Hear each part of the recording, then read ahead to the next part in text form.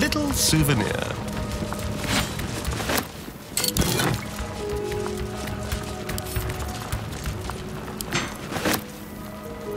He knows Pete's madness.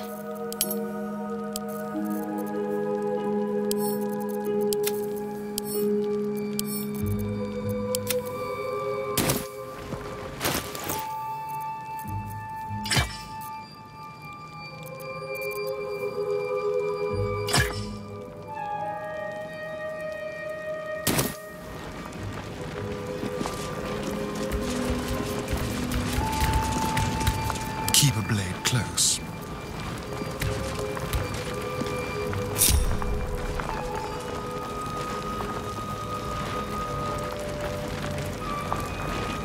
Let's have it.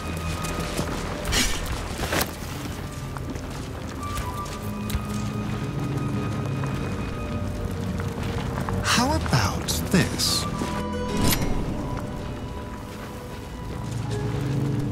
Let's move.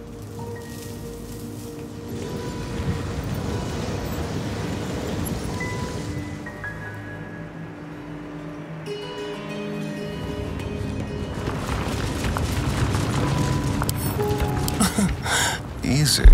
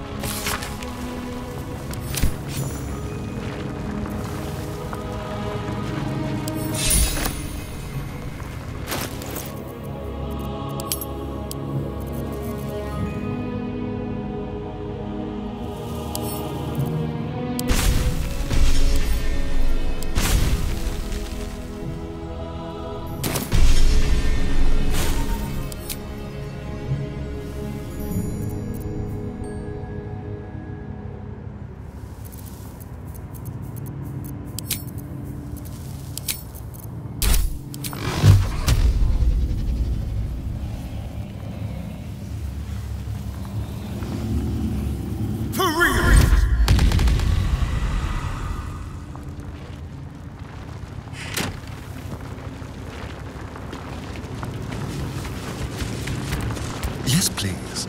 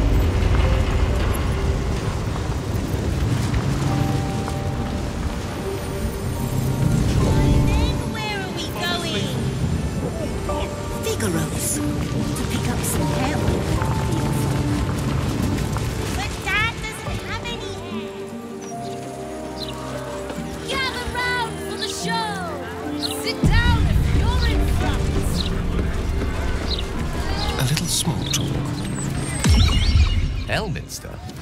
Oh, hello, my boy. No, don't mind me. I'm just enjoying a lungful of Baldurian air. Yes, a distinctive aroma, though perhaps not one worthy of bottling. Tell me, what curiosities have you and your companions discovered within the walls of this esteemed emporium?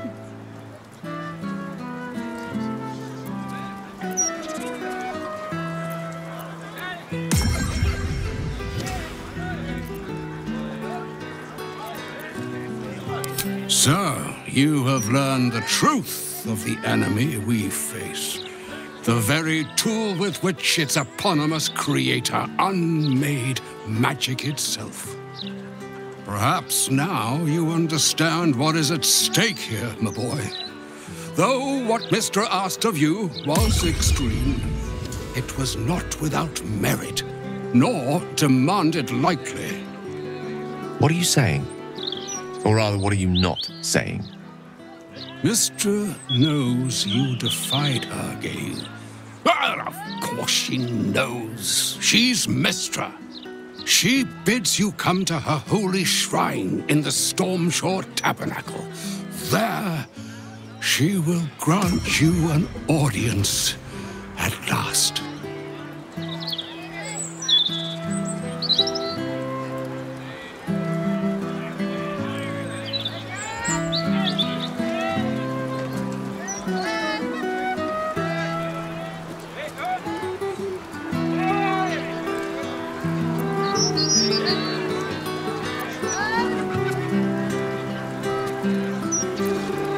I'm curious enough to make the attempt. All right. An audience with the mother of magic, it is. Perhaps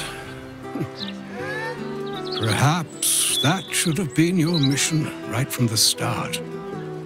Trust in yourself. Trust in the weave.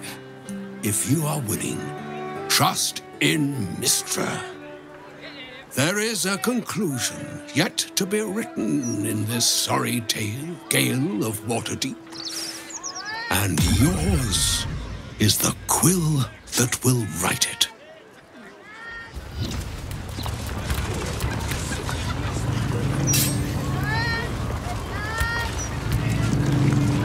So all it took to get Mistra's attention was to learn how to reforge an artifact that once destroyed her. It's obvious when you stop to think about it.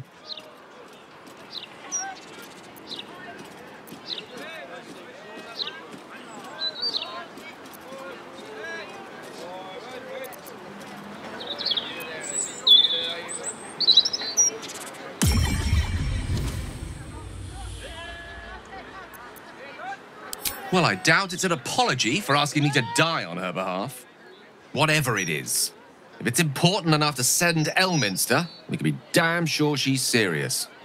This is a conversation that's long overdue on both sides. I owe it to her to hear her out. Come what may afterwards.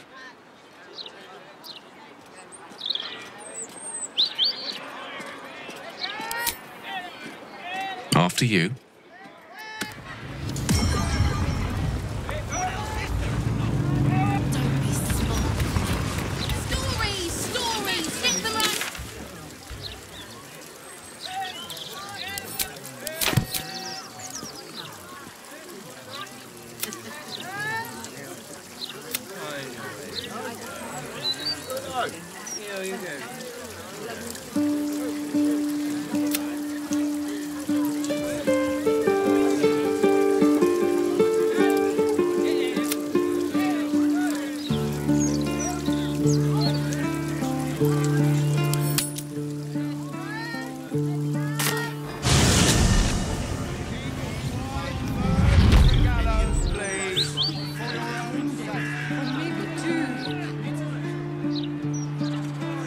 Your qualms about the quality of the product. I'm also going to read it myself.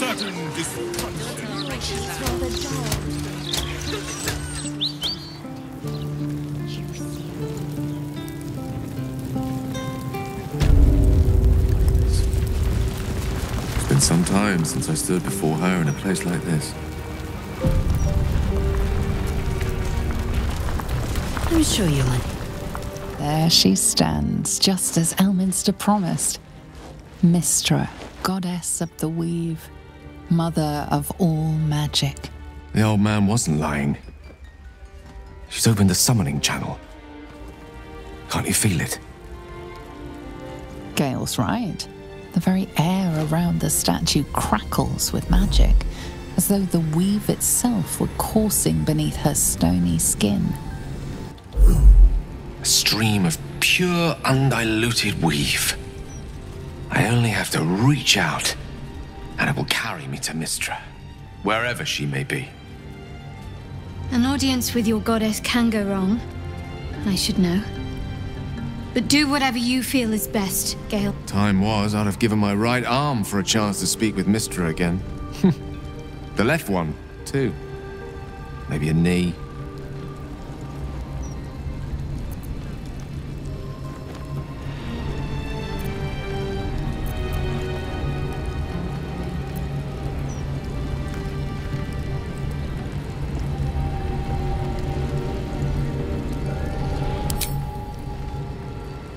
You have more faith in her than even I did.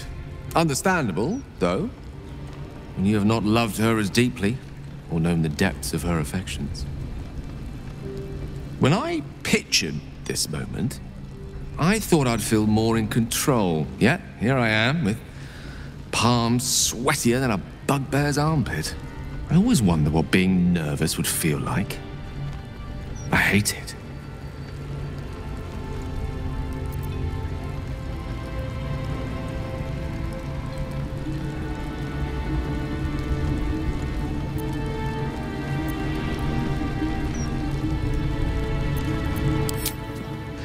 You're kind to say so, but this is hardly my first time in Mystra's presence. During my time locked away in Waterdeep, I prepared a quite comprehensive speech for her on the subject of our former relationship and the manner in which it ended. Alas, recent events have rendered the majority of it moot, so I'm going to have to improvise. Unless you have any words of wisdom to impart before I go.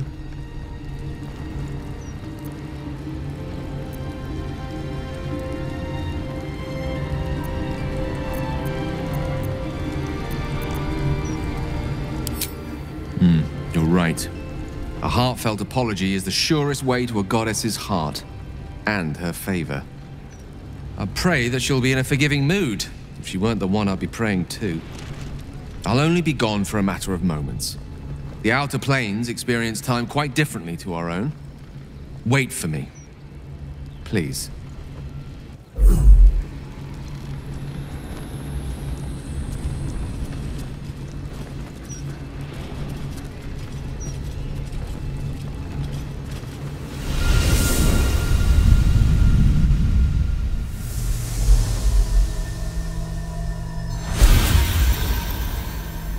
Gale of Waterdeep. You look well. Mystra. I never thought we'd speak again like this. Why am I here? There is much unsaid between us, but time runs ever short. You discovered what lies at the heart of the Absolute, the crown of Karsus. And you disobeyed my instruction. Why? I didn't want to die. And when I saw the crown, I thought I might not have to, if I only understood its power. And you believe you have the right to such an understanding? The past cannot be undone with self-pity, nor can a future be forged. Only with the truth will you see the way ahead. The fragment of magic you tried to return to me was not of my creation. It was the Karsite weave. It is a corrupted, half-born magic, wrought in the brief moment Karsus ascended to godhood. It hungers for power, just as he did, and it can never be sated. You unleashed something that would consume all magic in existence, and yet you thought only of preserving yourself. That can't be. It wasn't. It couldn't have been. I only wished to prove myself worthy. I had no idea. You were already worthy. What you lacked was patience, and it cost you dearly. When the Karsite weave entered your body, your gifts were the first thing it consumed. The only reason the orb sleeps is because I have allowed it to feed on the true weave.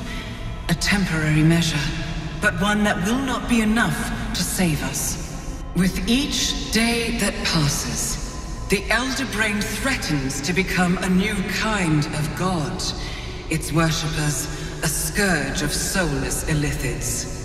If you will not use the orb to end this abomination, then you must find a way to separate crown and host. When you've done this, you must surrender the crown of Karsus to me. I won't let you down again. When the Absolute is vanquished, I will surrender Karsus's powers to you. You have my word. Thank you. May the Weave's light guide your purpose, and its wisdom guide your hand. The future of magic rests on your shoulders, Gale of Waterdeep. I promise you, it is a burden you are strong enough to bear.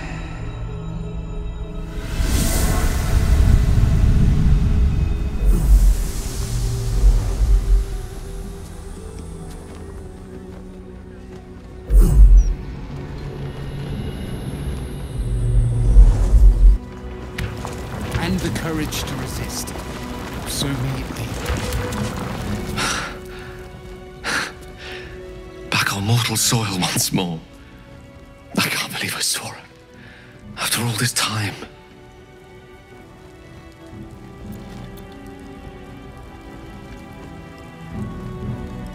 And what you felt was but the slightest drop, drawn from the rushing torrent that is the Weave.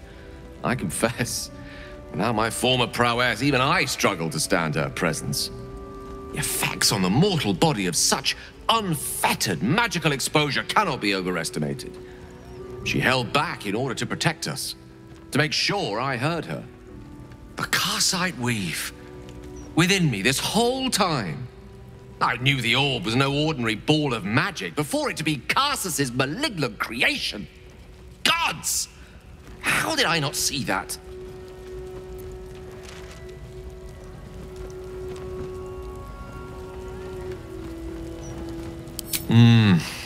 True enough.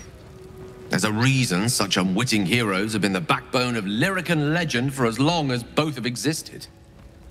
Even so, I was hardly some naive apprentice at the time. I considered myself an archmage, and yet was fool enough to be mistaken for a common conjurer. At least now I'm armed with the truth, and Mistra's expectations. Once I bring the crown of Karsus to her, I can put everything right. The orb, too. I'll be myself again, for all that's worth.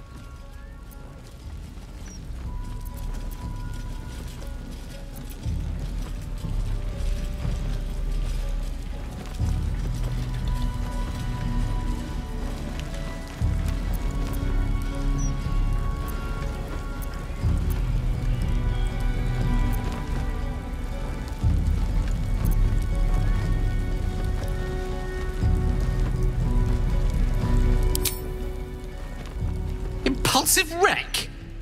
Needless to say, I've work ahead of me before I feel myself truly redeemed. If I can, I will not let you down. Now, I believe we've a date with an Elder Brain to get to. Shall we?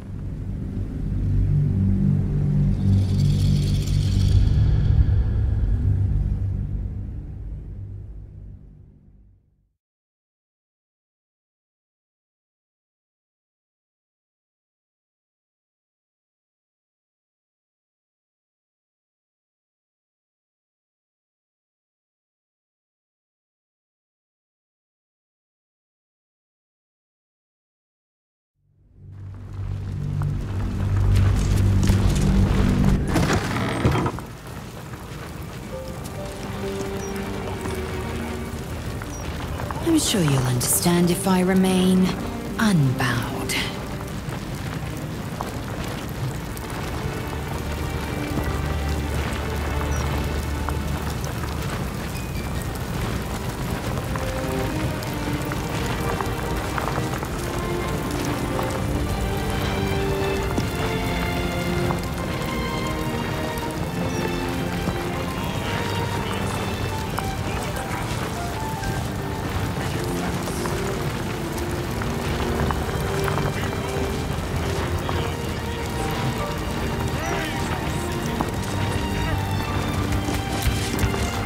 There she stands, just as Elminster promised. Mystra, goddess of the weave, mother of all magic. The old man wasn't lying. She's opened the summoning channel. Can't you feel it? Gale's right. The very air around the statue crackles with magic, as though the weave itself were coursing beneath her stony skin. A stream of pure, undiluted weave. I only have to reach out, and it will carry me to Mystra, wherever she may be. Time was, I'd have given my right arm for a chance to speak with Mystra again. The left one, too. Am I? I always wonder what being nervous would feel like. I hate it.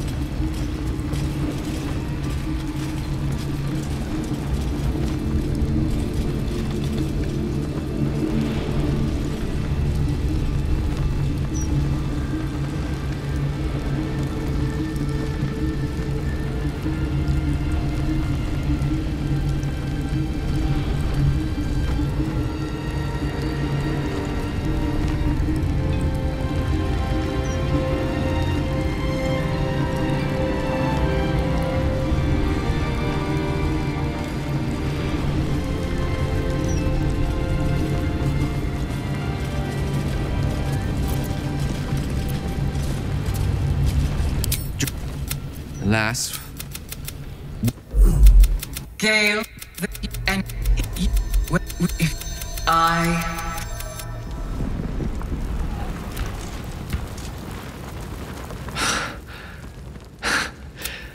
Back on mortal soil once more. I can't... As if I knew the orb was no ordinary ball of but I should. At least once I bring the crown of casters to her, I... Thank you. There aren't many. If I can promise... I will not let you down. Now, I believe we've...